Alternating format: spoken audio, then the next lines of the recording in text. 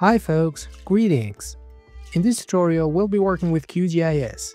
We'll show you how to use the profile tool in QGIS to create an elevation profile.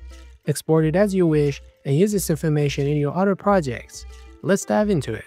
As the first step, we need a DEM, so let's import it. To add the DEM, go to the Layer tab and from the Add Layer, select Add Raster Layer. There are various formats that can be added to the software. But since I want to add a DEM and a DEM is a raster layer, so I select the Add Raster Layer. You can also press Ctrl-Alt-R on your keyboard. Then, from the source section in the raster dataset, I add the DEM, and I let the options remain as default and click Add. The DEM was imported. Now I add a suitable base map to our DEM. For a better view of the study area, I add Google Earth image base map.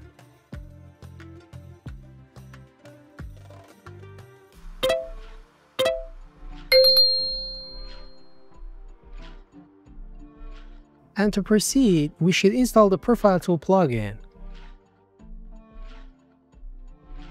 So go to the Plugin tab, then select Manage and Install Plugins. In the Plugins window, make sure you've set it on All. Then in the search bar, search for Profile Tool. When you found it, click on it. The description and all info about the plugin appear in the right side. As written, this plugin is used to plot terrain profiles either from raster layers or vector layers. Then click Install Plugin to download and install it. It may take a few minutes, so be patient. The plugin was installed.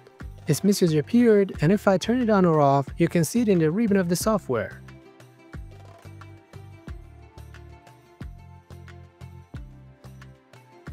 Now click on the plugin and open it. The Profile Tool window opens. On the left side, it visualizes the profile, and its options are on the right side. So from the right side, first click Add Layer to import the layer to the plugin.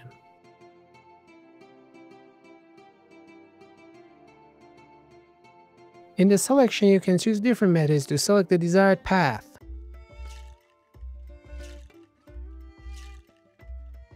Which I set it to temporary polyline, because I want to draw lines on the DEM. Now draw a line from any area where you want to create the profile tool, and then double click at the end.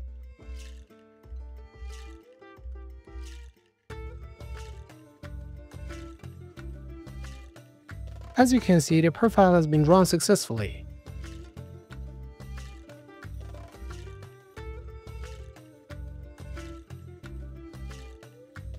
You can change the profile base. In other words, our profile has been drawn based on height. You can change it to slope either with percent or with degree. Or turn on or off the interpolated profile option, which will be less detailed, just indicating the height. It doesn't matter where and how you draw the line, it plots the profile.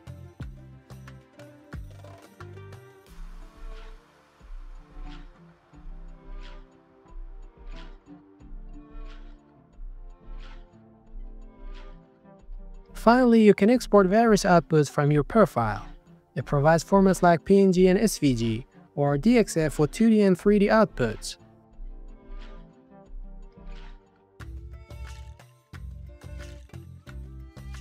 I saved the profile somewhere on my computer.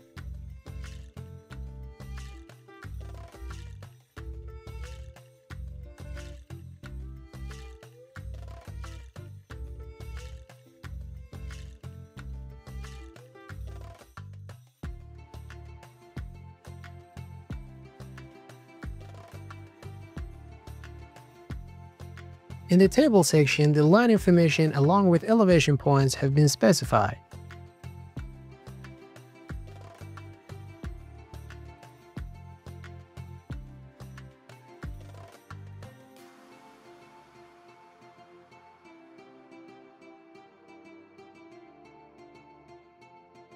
Here you can see the output as a PNG file.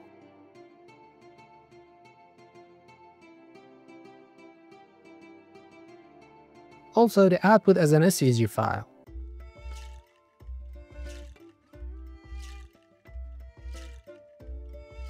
Add to that, you can change the profile color too, depending on your favorite.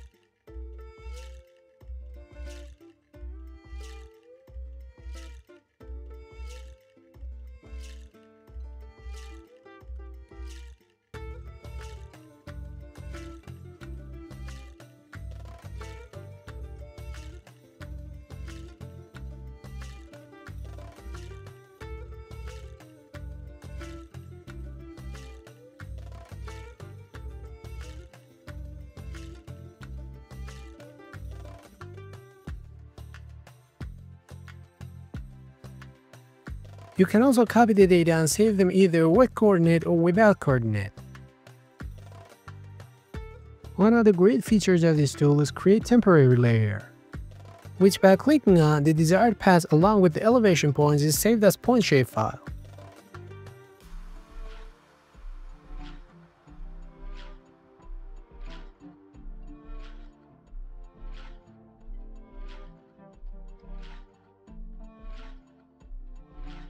It's been indicated here that the path consists of elevation points. So you can select the points you want and see what elevation they have.